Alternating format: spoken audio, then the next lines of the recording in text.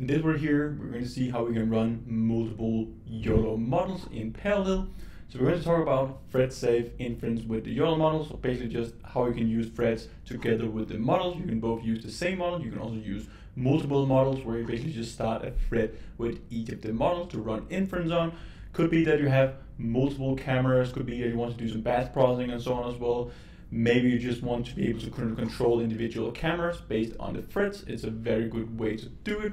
It's also good just to have everything running parallel instead of basically just having it step by step or like one by one sequentially on the CPU. It's still going to be scheduled in sequential on the CPU if you're running that, but on GPU we can run it significantly faster if you use threading and basically just optimize it for running in parallel with the Ultralytics models.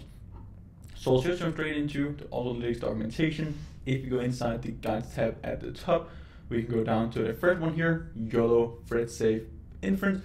We pretty much have videos and all that covering all the guides here, but definitely go through it in details. This is just guides, tips, and tricks on pretty much just how to build better computer vision projects. And this one here is for speed optimization and also just handling object detection, segmentation models, and all that multiple cameras in larger projects.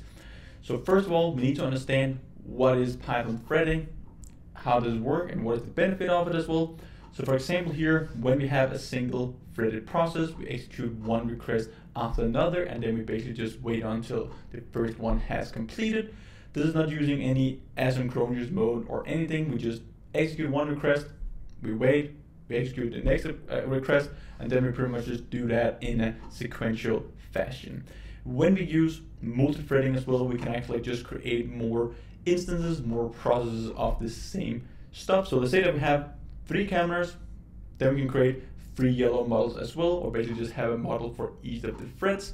This is the exact same thing as starting up like 3 new programs. Of course, it doesn't have all the hardware, it doesn't have the file system and all that, but you can actually just have your threads. So it's just a process that we send out there, and all of them will be able to work in parallel.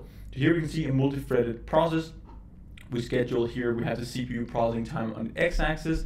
On GPU, it can work in parallel, but the CPU here is still running sequentially, but we can schedule it faster, it can run faster, so the context switching, swapping instances in and out, because if you have one model running here, one camera running here, we want to load it in, wait for the next process, there's a lot of context switching, which is also very good for multi-threaded processing. So here we have multi-threads, we send all the requests in as more like a batch, or we have them work in individual processes. Then we can have a request 123 here for a single threaded process with async IO. So here it's basically just running in asynchronous mode. This is very important if your cameras are independent of each other. We don't want to analyze like 2 streams at the same time, or basically just want to process them in parallel, combine the results after. Then this asynchronous like single threaded process is very powerful. It's much faster, especially if you use GPUs and so on as well, and it makes it easier to handle your camera streams, your projects, and so on. There's different ways that we can actually go in and use it. So you can have one model instance if you, for example, are not using threading, or basically just a non-thread safe example, as we can see here. So we import thread from threading, and then we also import the YOLO model. We create a shared model. Then we can actually have a single instance model that we just run through each individual thread. But the problem is, as we saw up here, we actually schedule them, the different requests in parallel, so they execute in parallel as well. So you might be able to run into some problems if you have just a single model that tries to share across multiple threads, because you have multiple threads competing for the single resource that you have. You only have one model, and everyone is competing to get that model resource the exact same way as CPU, GPU resources, and all that. So this is an example of how you can do that. So you have the image path with the prediction, you call your share model.predict image path, but this model here might actually be used by another thread while it's running. So you can see here, what basically just reads it, it's important to recognize patterns that can lead to concurrency issues. Here's what you should avoid: sharing a single YOLO model instance across multiple threads. It's pretty much the same as if you are printing something. Let's say that you want to print something on your printer, and then someone else comes in, also wants to print something on your printer, and then basically like you come out, we have an A4 page with 2 different prints. that's kind of like what's happening here as well. Then we can have multiple model instances. So this is a way more safe approach, but this is still a non-thread safe example where we have shared model 1 and also shared model 2, and then we just feed that into arguments when we start up a new thread. And again, the threads are just running in parallel to each other. Then we have thread safe inference. This is very important. Again, you need to understand how threading works. It's very powerful when you build computer vision systems and so on. And this is a more thread safe example, so definitely go for these ones. If you have multiple cameras, you want to create multiple instances of your models, maybe you want to do completely different processing or analysis for different use cases. So then you have one thread doing one use case, another thread doing another use case, and so on. So let's now jump straight into our code editor. I will open up a terminal. I have these examples here that we're going to run through. So we're just going to have two images that's going to run in parallel, or basically in each individual thread. So example 1 here is unsafe with a single model. This is just the exact same examples as inside the documentation, but now we'll just run through it. We will start the threads here. So this is just going to print the results that we're doing inference with on the shared model. So let's try to run the script. Python thread inference.py. It's going to take care of all the model downloads, even the image examples here that we have, and then it will run the outputs. So first of all here, let's go and take a look at the results. This is one output. Let's see where we got the other output. We got an error here.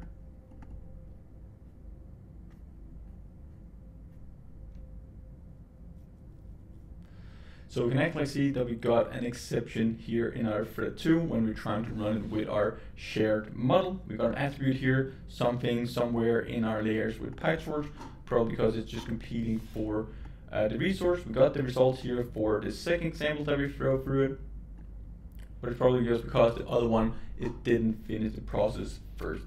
So this is, don't use this. Make it very clear, don't use this. You can create an instance for each of them. It's a bit safer, but again, it's significantly better to use the thread locking in here.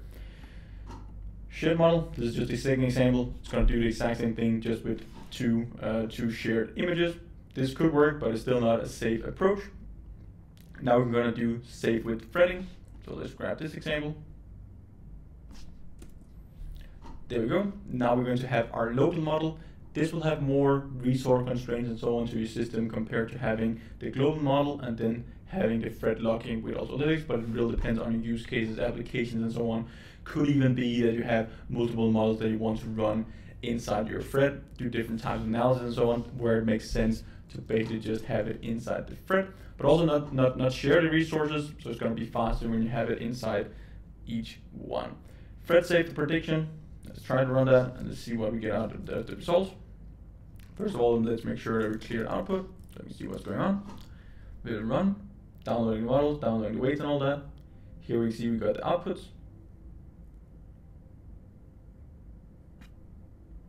Got the outputs from both of them. So now we can see no errors. We got the output.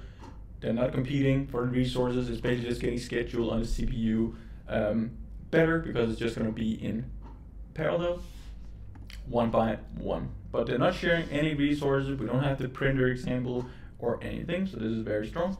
Let's comment this out again.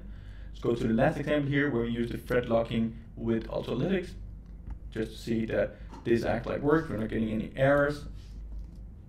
And we can just clear it. Let's make sure we clear it. There we go. And we rerun it again. It's pretty fast. We don't get any errors. We will never run into errors when we use this thread locking because we lock the resources. So that's the hardware for now, and we can access this same model at the same time. So it needs to finish the process, needs to finish the request, then it can start the new one. But again, we're still launching up threads, so it's significantly faster doing the context switching. So when the first request is done, we're instant there, instant ready with the next request, where we don't run it like in code and sequential, do a lot of processing and all that. Could even be that you want to do some processing, analyze your results after you've done the processing, then you can have one thread running in the background doing all the processing, then you can have another thread or the main thread doing the analysis on top of your outputs from the detection threads that you're running. And you can do this for multiple cameras if you have a full-scale system and so on, multiple different models and so on. So it's very important to use threading in computer vision. Just be familiar with it. So make sure you understand it. Go through the video again, go through the documentation so you fully understand why this is important, because it's very important. Hope you learned on this video here. Hope to see you guys in one of the upcoming videos. Until then, happy threading.